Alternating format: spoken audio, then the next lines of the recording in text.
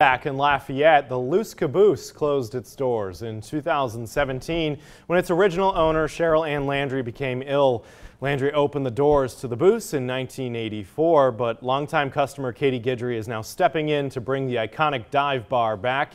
We spoke with her about the plans for the reopening. I had somebody who recently got engaged to be married in the booth because the booth is reopening. They're coming to get married here. So that was really cool. People are very, very excited, which only makes me more nervous. Governor Edwards' testimony in a probe of Ronald Greene's death will be moved 1 week because of the special session on redistricting. State lawmakers are asking the governor and his top attorneys to testify. The testimony will be before the bipartisan committee investigating allegations of a cover-up in Greene's death in 2019.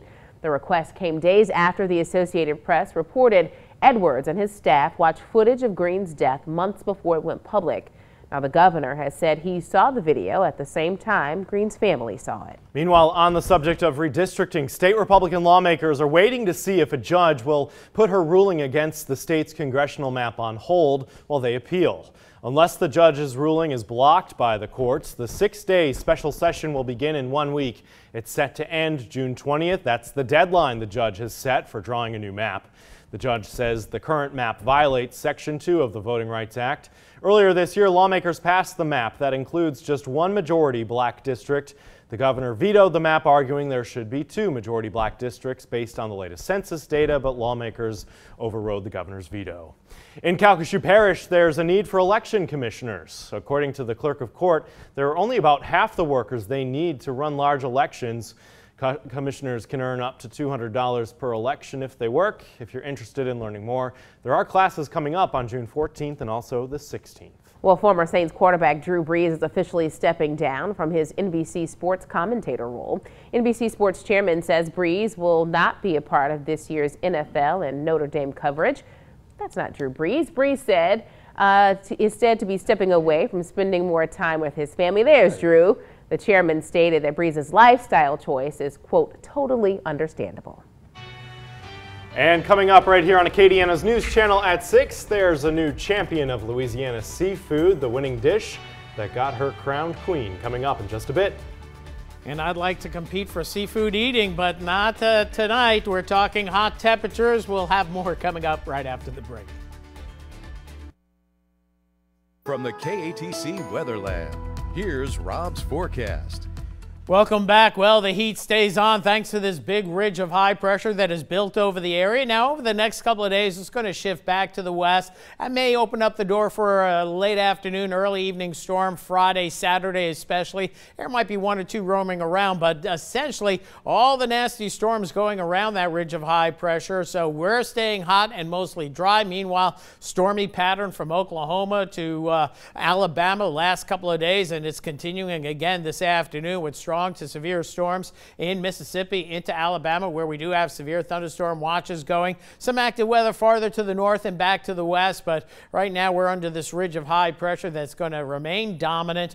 Only feature that could mess us up on our temperature forecast, well, actually 2, cloud cover. Some high cloud cover could limit your daytime highs, and it's always wind direction. Now, if we're getting a good south wind out of the Gulf of Mexico, pretty hard to get much higher than 92, 93 degrees. We did get to 93 today, but tomorrow we expect a westerly wind, and when the winds are out of the west or the northwest or the north this time of year, we can easily get into not only the mid-90s but upper 90s as well. So we're probably going to see that in the days to come, maybe down the line into next week. In the near term, again, fair to partly cloudy skies overnight tonight. Few showers stay off to the north of us. Tomorrow, another hot one out there. Now, the graph model indicating a slightly better chance of a shower trying to roll in by late afternoon, early evening, but we can't go much higher than 10% on the rain chances, 20% for tomorrow evening.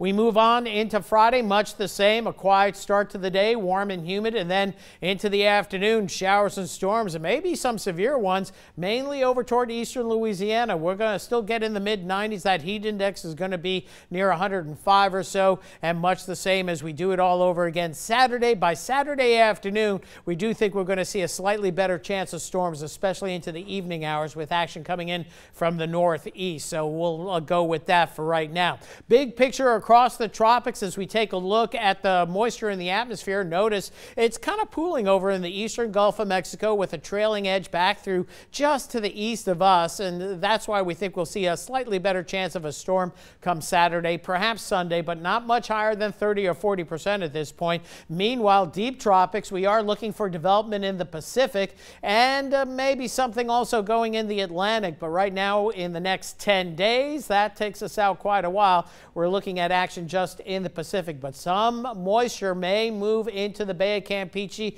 western Gulf of Mexico, where the Climate Prediction Center, they make a 2-week forecast. So this is June 15th through the 21st into the 3rd week of June.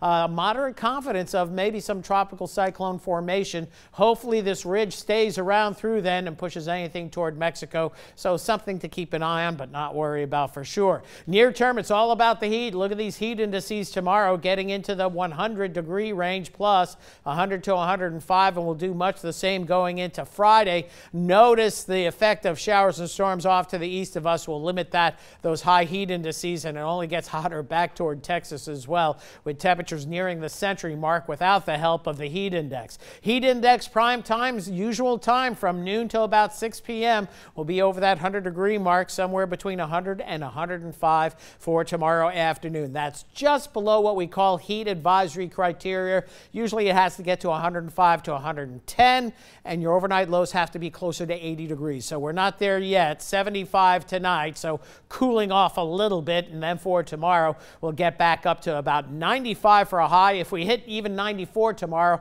it'll make it the hottest day of the year. Notice the model going for a westerly wind, thus we're going to see temperatures in the mid-90s tomorrow, mid-90s Friday into the weekend, mid-90s all of next week, and maybe even inching toward the upper 90s, believe it or not, toward the end of next week and into the following weekend. So a hot 10-day forecast, and those overnight lows don't help as well when they start getting closer to 80 degrees, which is going to be in the mix as well. And just on the edge of that heat advisory. Just right on there. the edge. Sometimes they'll issue them a little bit earlier just because we're not used to the high heat. Right. So we'll see if that happens at some point in the days ahead. Okay. Thank Thanks, you, Rob. Still ahead tonight on KATC, the community continues to help out a downtown business affected by a recent fire. We'll have more on those efforts coming up.